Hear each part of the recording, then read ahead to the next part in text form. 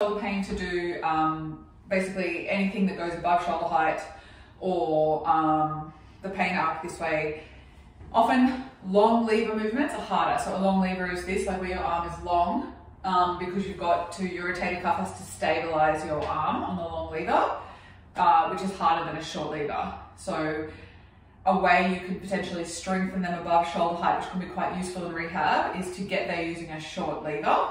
So they go like short lever up to here, and then it's actually like the lever is still short in terms of gravity acting on your hand. If you get overhead like this, your arm doesn't have to be stabilized in this position. So practicing short lever flexion as the first thing can be good, and then if they can tolerate it, you can even try adding weight to it much earlier than you can do lots of other things lots of the time.